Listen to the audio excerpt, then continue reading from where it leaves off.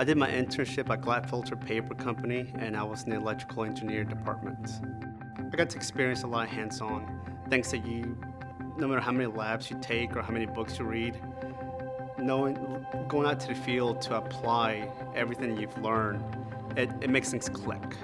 Real projects, yes, not just projects that they say, hey, this is an intern, let's come up with something. No, I worked on projects that it's an everyday thing that the typical engineers here would work on to make sure that everything will continue to work smoothly or to upgrade the way things were done. If a student wants to come and ask me about the program as to why to do it, I would tell them that, yes, do it. It's very beneficial because you get to learn how other professional engineers work.